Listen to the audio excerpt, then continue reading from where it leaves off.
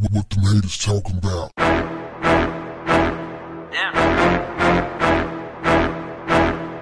What's up, family? A Florida woman left her children inside of the hot car while she went inside of the mall with a man to do a little shoplifting, and she was promptly arrested.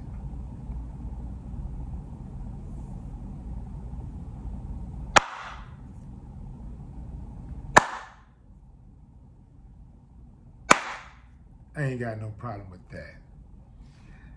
She was arrested, but not for shoplifting. She was actually arrested for child neglect and arson. Well, how so? This is how it went. Alicia Moore, 24 years old, went inside of the store to shoplift. As she's inside of the store, she looks out and sees her car on fire. Her kids are inside of the car, so she drops her stolen goods. And well, I guess it wasn't stolen at that time, but she was trying to steal. But she drops the goods, dashes out the door. And as she dashes out the door, onlookers by this time has rescued the kids from the car. Police pull up and they take her to jail. The kids get rushed to the hospital. One of the kids, a little girl, had first-degree burns, and it was pretty bad, like around her eye. But it could have been a whole lot worse. Police suspect that the kids were inside of the car, perhaps playing with a lighter, and the car caught a fire. Now, let's take a look at Alicia Moore.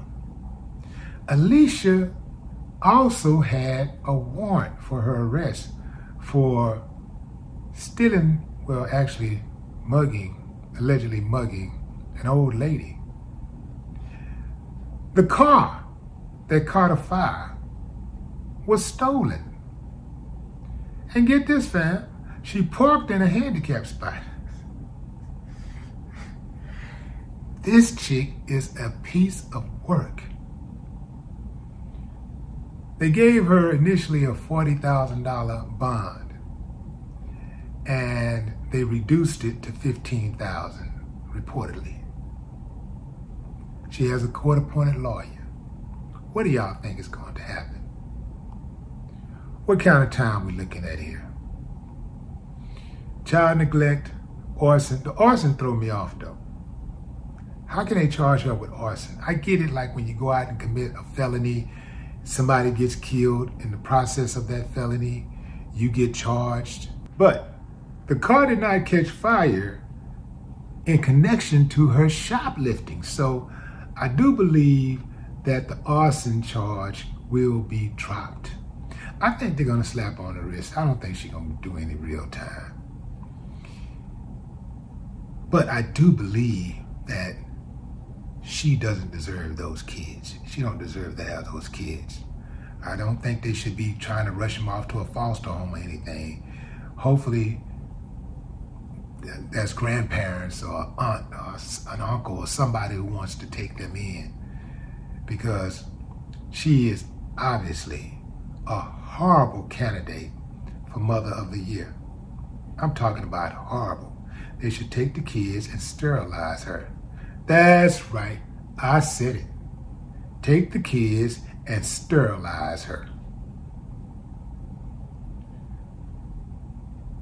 If she was going to go shoplifting, at the very least, I mean, I wouldn't advise her to go shoplifting, but if she just had to go shoplifting, the least she could have done was get a babysitter.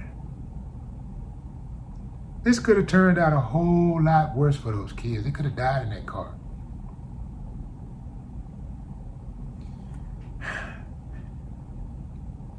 And she parked the car in a handicap spot.